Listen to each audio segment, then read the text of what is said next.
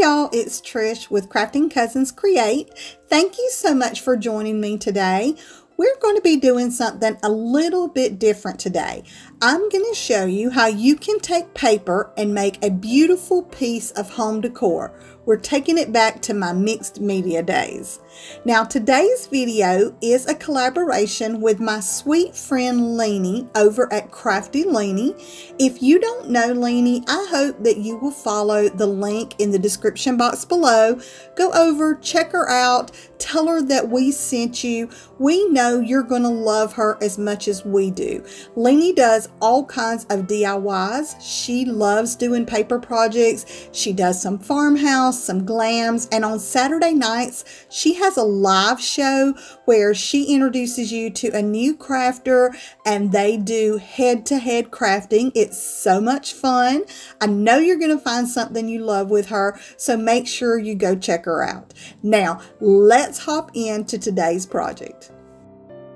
Hey y'all, it's Trish with Crafting Cousins Create. I'm so happy that you joined us today. As you saw, today is a special collaboration with our friend Leeny from Krafty Leeny. We are so happy that she wanted to collaborate with us on this channel. She said that she loves doing paper, and we thought that this would be really fun to be able to showcase each other. So I, of course, let her decide the theme of what we were going to do today. And she wants us to show you how you can use paper to make home decor. And I thought that was a great idea. It kind of combines both of our channels together. We have a DIY channel and we have the paper channel.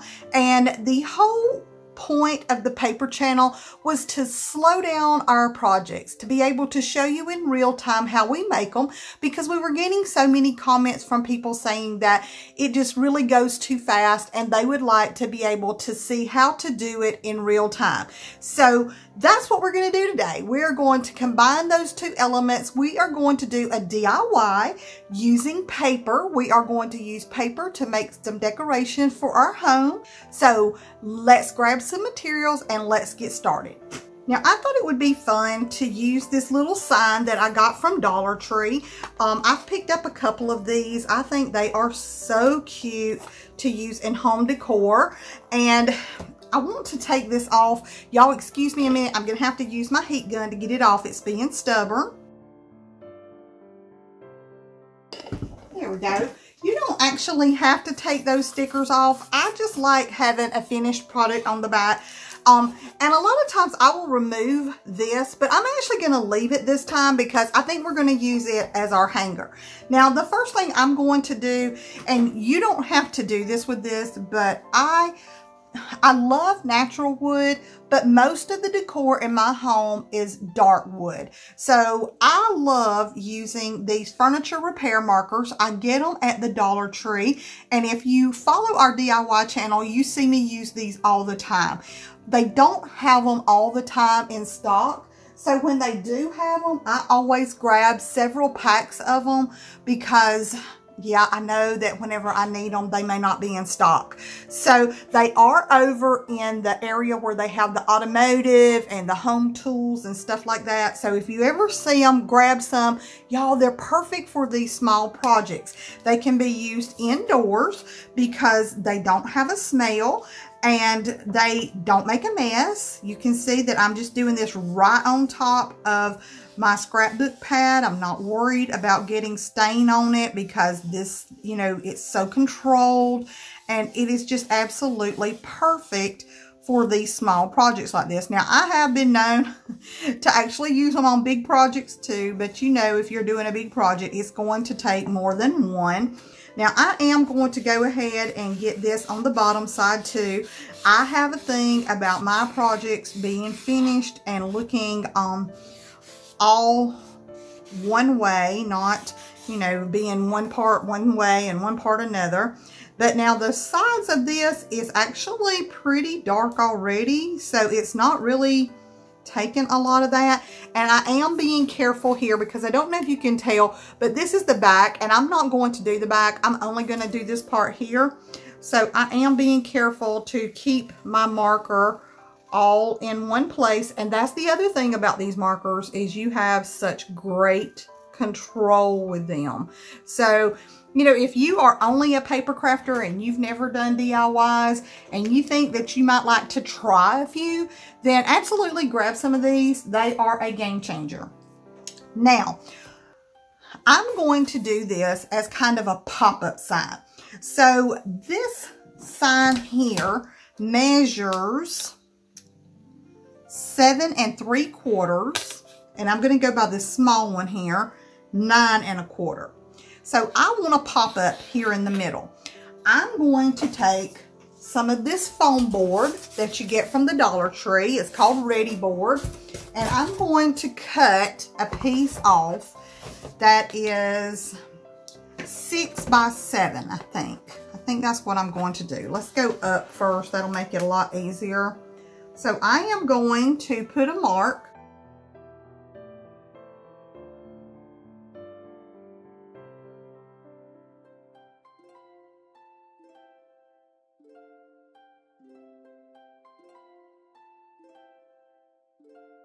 Okay, so now we have our two pieces, and it's going to go like this. We'll have this right in the center, and I think I'm going to like that. So I pulled this paper by Prima. I picked it up at Hobby Lobby, and it is $19.99, and Hobby Lobby does not put Prima paper on sale, but I was able to get it when they still had their 40% off coupon. Yes, I'm still angry with them for getting rid of that 40% off coupon, just like I know a lot of you are. But I love this paper. Look how beautiful it is. I actually wanted to cut this out and use it, and I guess I probably could. Let's see. No, because nothing really fits.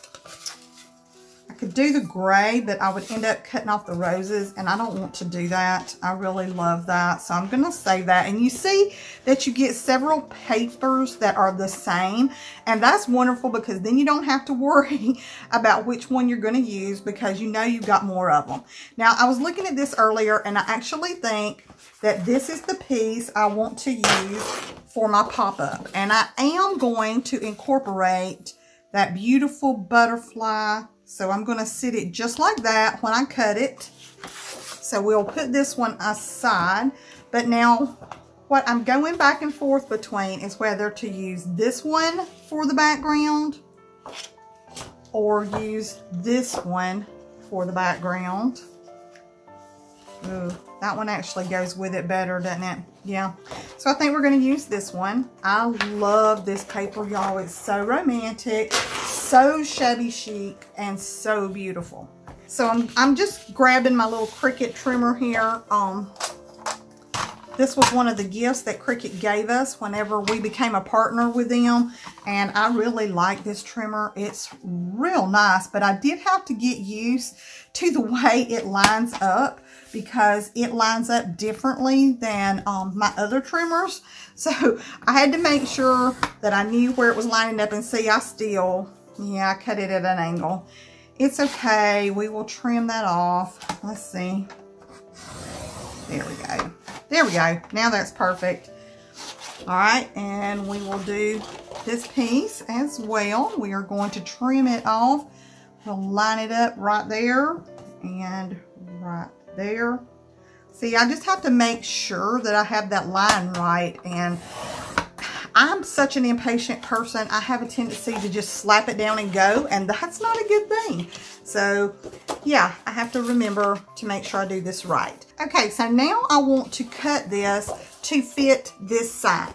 So, I am going to turn this over on here and push it all the way up.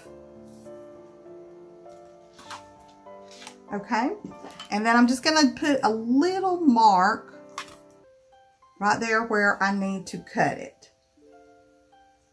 And I'm not worried if it's a little bit over. I would rather it be a little over than under, because you can always sand it off, trim it off. There's a lot of ways that you can take care of that. So now we are going to line this up. Okay. Okay. There we go. And now let's see if I can see where I marked it the other way. Yep, right there. Okay. So we are going to line this one up as well. Make sure it's straight. And then we're just going to trim that off. And that gives us our piece that we are going to use on here.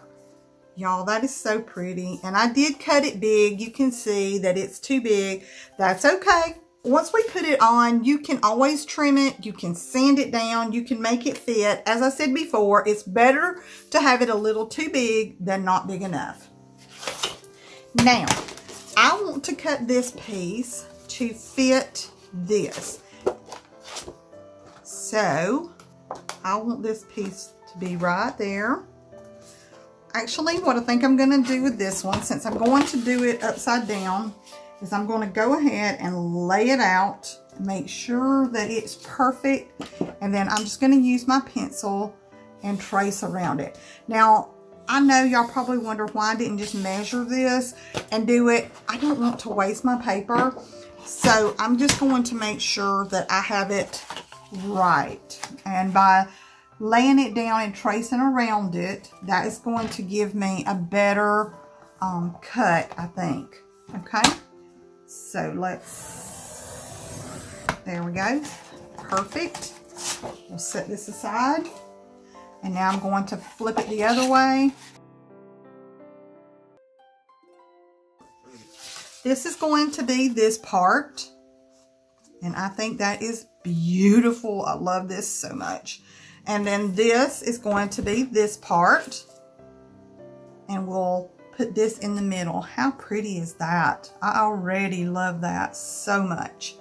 Okay. So, now let's do our decoupage. I'm going to be using the Mod Podge paper. I actually got this on sale for $2.99 at Hobby Lobby. I guess they were just trying to get rid of it. I don't think it's sold as well. I'm not sure. Don't quote me on that, but it is really thin. I don't particularly like how thin it is, but maybe that's what they, want you to use for paper. I mean, it is said that it's made for paper. So let's just use a little bit of that. We will put some down on our piece that we cut here and wipe that up. Y'all, I make a mess worse than anybody I know. Are y'all messy crafters, or is it just me? Okay, let's clean that up. And now for this, especially since it's thicker, I'm going to take my misting bottle and I'm just going to mist the back of this. And see how it starts bending? It makes it more pliable. So we are going to make sure that we line this up evenly. Just like that. And then we are going to press this down. If this was thinner paper, I would put saran wrap over this before I spread my fingers over it, because you can tear thin paper by rubbing it like that, trying to get the bubbles out. Now, Mod Podge Plaid, they sell a brayer, and I want one, but I swear to y'all, every time I go to get one, they are sold out. They never have it. So I have not been able to get one.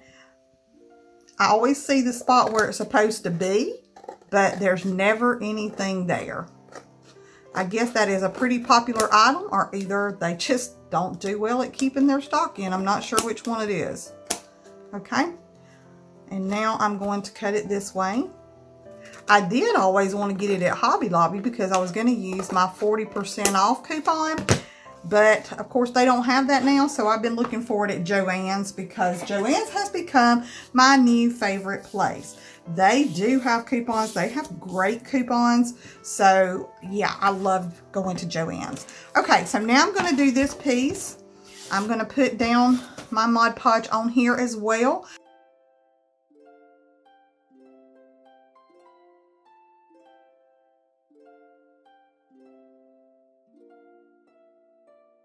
Now I'm going to go off camera and I'm going to use my heat gun and dry this. I don't want you guys to have to sit there for this, and I'll be right back. So now I'm just going to take my X-Acto knife and I am going to trim this out.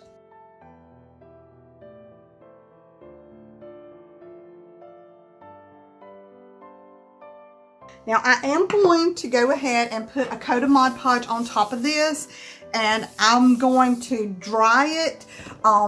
And I will go back off camera to dry it. I don't think y'all need to have to watch me do that. It's bad enough that you have to watch me do this part, I'm sure. But I like to put a coat on top, and this just protects our paper. But now I will tell you, don't put a heavy coat because it can make it bubble up, and you don't want that, especially if you are using thinner paper. And you know, if you're using one-sided scrapbook paper, which you could totally use for this because obviously you're only seeing one side, that has a tendency to be thinner than this. So you're not going to want to put a thick coat on there because you're going to make this bubble up. Okay. So I can tell y'all, I don't like that paper Mod Podge because it takes longer to dry than my regular Mod Podge, and y'all know I am not a patient person. Okay, so what I'm going to do with this is I'm going to take some of my distressing ink, and I'm going to use a distresser here, and I'm just going to go around these edges and soften them up some. On this white, I'm going to cover that so that you don't see the white, and make it just a little bit prettier. Now this takes me back to the days when I used to do mixed media. I love doing mixed media. Have y'all ever done that? I don't know why I got out of it. I think honestly it was because Kay and I started doing craft shows, and you know, I started making DIYs to sell at craft shows. And I just kind of moved away from my mixed media, but that was something that I really enjoyed doing. Okay, because this is not taking so well on there, we're going to go back to our handy dandy furniture repair marker that I got from the Dollar Tree, and we're just going to fill this in on these sides so that it's not so white and doesn't look so stark. We're going to make it blend more with our stuff at the top of our sign there.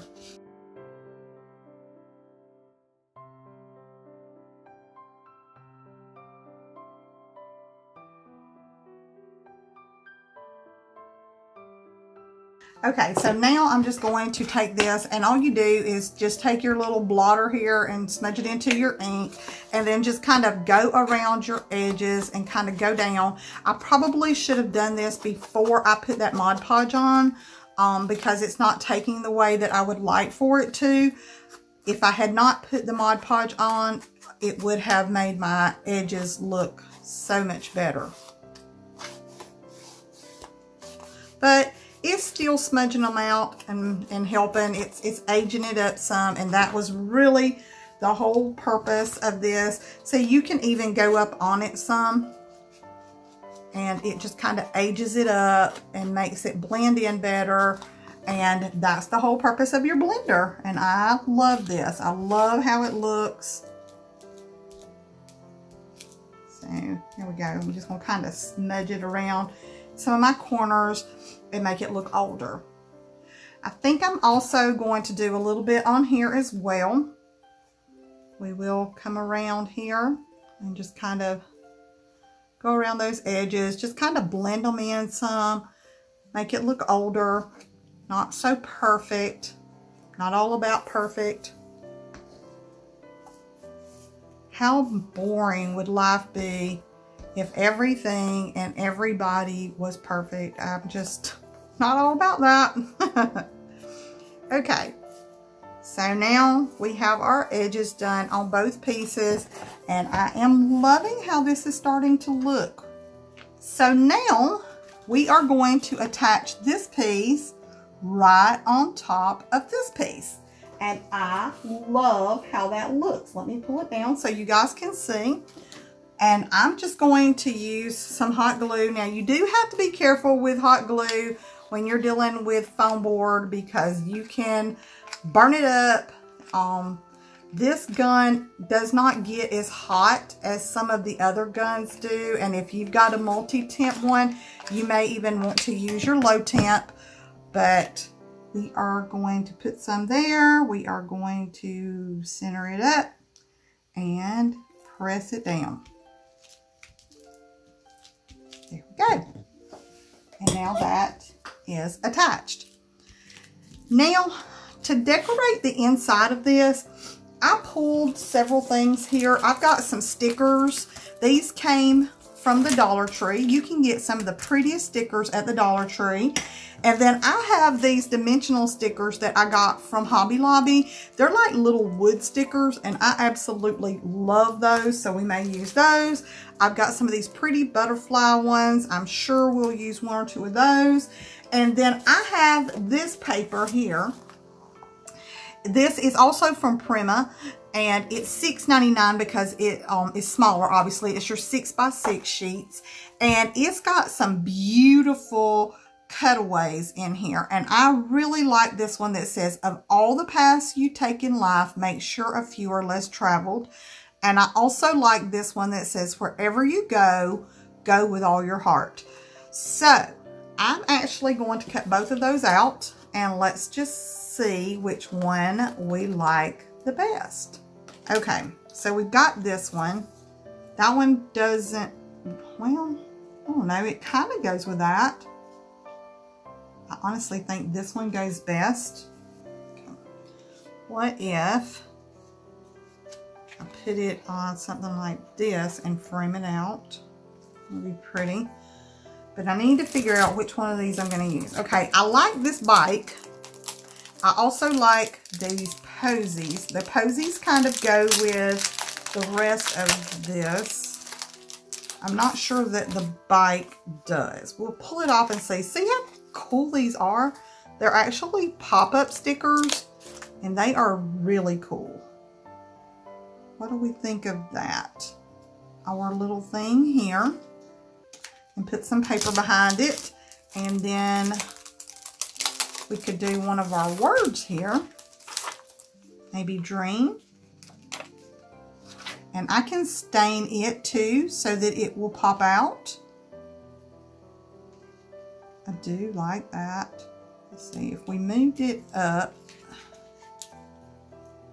and did this on top of it, and then did dream down below it. What do you guys think? All right, I'm still gonna hold this one out. I'm going to take this and I'm going to stain it real quick. I want to show you just how easy it is to stain. Just use your little marker here and go over the top. These are wood, so they take the stain really well. And this is just going to make it pop out against my paper more because this natural wood was blending in with the pretty paper there. So we'll do this. And this one is walnut. Now in this pack, they have the black stain and they have the mahogany stain and they have the walnut stain. Now I want to warn you that if you use the mahogany one, do not use white paint on top of it because it turns the white pink. I have found that. Yeah, I like that much better. Okay, so I'm going to sit that there. And I do think that I want to take some of my pretty paper here. What I would really like, let's see. I've got this stamp. I don't have any square stamps. All I have are these round ones, and that doesn't fit in there. I want to see if I punch out. That's pretty. Now let's see. Will that fit inside? I bet if I punch the words out, it would. Let's see. I've also got that one in a small one. So let's see if we line that up. I normally would not do this, but I'm going to take out another one of my sheets and see if I can line that up and punch that out. Because see, you get several of these in here, and I would like to have it small, I think.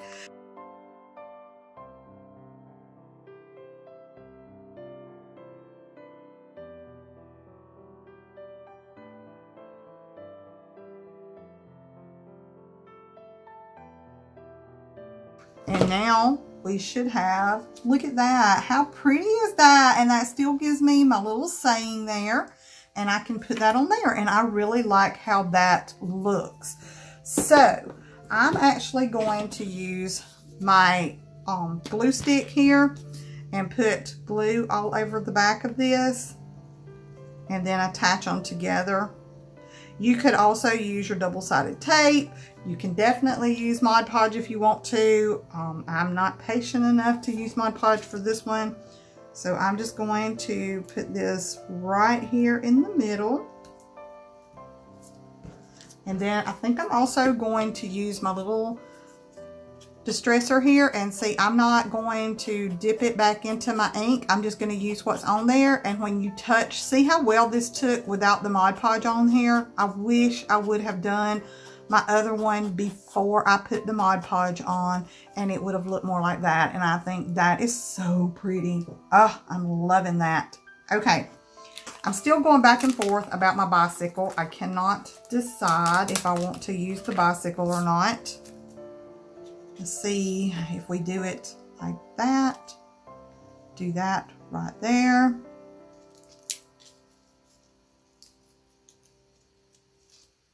And then, okay, and then put our dream. Maybe that does need to move up a little bit. I like that better there, I think. And then do this here.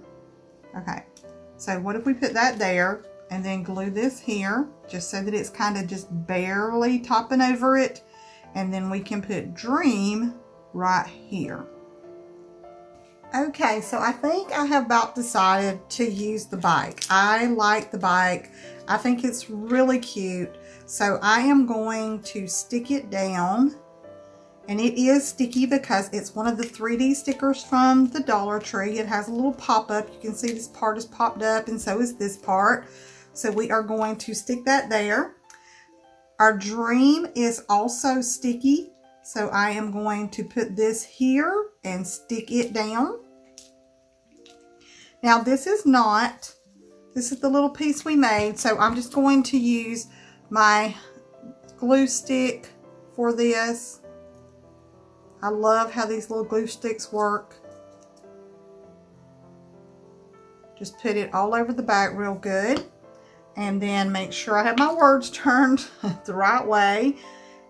And I am going to, and so I'm going to stick this right here and press it down. Now I do want to dress this up just a little bit more. You could actually leave this. Oh, you know what? I think I want to use one of our butterflies. There's a butterfly here. What if we pop him out? Let's use this one. These are the 3D butterflies as well. Oops. So we will take that off there, and let's just put it right over here and pop him up. Oh, how pretty is that? That gave it so much depth. Okay, let's see. Do we want to do one more, or is that enough? So I'm not sure if I want to use another one. I wouldn't want it in that same corner. What about like right there under our flowers? I like that. And there's another little pop-up butterfly. So you can even bend their little wings in and make them pop out more. You bend them up and then bend this side up, and look, it just pops straight out from the thing. I love that. I think it's so pretty. Okay, now to finish this up, I'm going to use some twine. I get this from the Dollar Tree. I think I'm going to use some of this boxwood pick. I got this from Walmart. It was 97 cents. I think it's really pretty. I have took some pieces off playing with it. So we'll use a couple of pieces of our boxwood pick here. And then I'm going to use some of this ribbon. I love this ribbon. I get it from the Dollar Tree. Kay calls it my signature ribbon because I use it all the time. So the first thing I'm going to do is take some of my boxwood, and I'm going to put it here so that it shows out on the side, because I'll have my bow there in the middle. Do it this way and do it over here, and that way it covers itself. You can do that, and maybe like that. Okay, I may only use one, we'll see. Okay, now I'm going to take my ribbon, And I make the simplest bows, guys. So all I do is take a piece and I figure out how big I want my bow to be. So I am going to try this, and all I do is just wrap it across itself. Did you see that? All I did was I take one piece and do it this way and one piece and do it this way, and see how big I want it to be. And I wouldn't want it any bigger than that. Pinch it into the center, and let's check it that way. Yeah, I actually think that may work. So now what I'm going to do is I'm just going to go ahead and cut my ribbon. And we'll lay this to the side. And this is going to make it so much easier to work with now. So now I'm just going to take and bend it over itself. Loop its tails across each other, just like that. And then I come here and I start gathering it up in the center, or pinching it up in the center. And I just want to leave little tails on this because I don't want them to cover all this pretty work we've got here. Now I'm going to cut me off a piece of this twine, just like this. I kind of wrap it into these two fingers, and I go up here into the center, and I just wrap it around the center 2 or 3 times. I normally go 3 because I like the look of the twine against this. And then I just tie it in a knot, and then tie it in a double knot. Do that twice. And then I'm just going to trim off these tails. Okay. And see, that gives you a cute little bow. Now, of course, it's got to be fluffed up. All good bows need fluffing. Kay tells y'all that all the time. So now let's pull this in here, and don't know if I want to use both of these or not. Let's put that right there. Yeah, I think I do want to use both pieces of the boxwood. So we are going to glue it down, and I do want to glue it close to the top because I don't want it to cover my pretty little flowers there. So we're going to take our hot glue, and we'll just put some right here and stick those ends in there, just like that. And I'll have one kind of going up there, just more like that, I guess. So let's see, we'll put that there and put this here. Just kind of mash them down. Now, I do not want these tails to cover my picture. So I'm going to fold them in half, and I'm going to come pretty far up this and cut these at an angle. This is called dovetailing.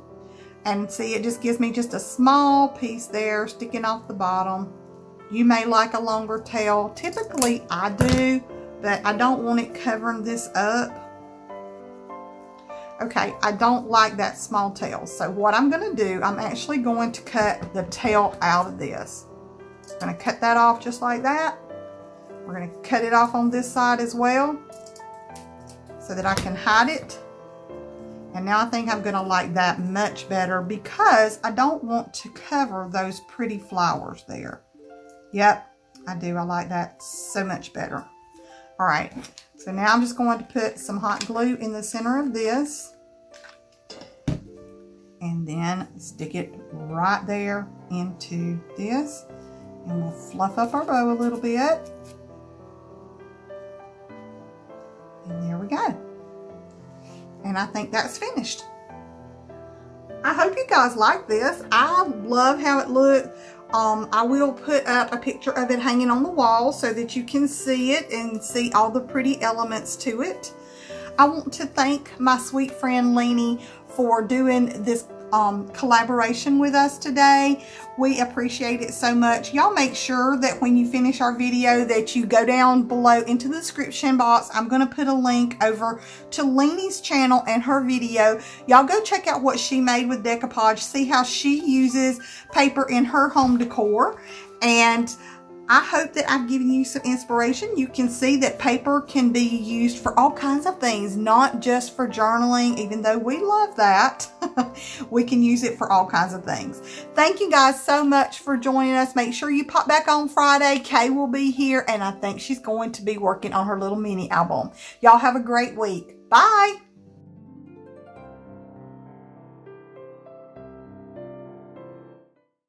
Thank you so much for watching today. If you saw something you like, we hope you'll give us a big thumbs up. Leave us a comment and let us know what you think, and if you have any suggestions. We just love hearing from y'all, and it really does help our channel grow. Bye, y'all.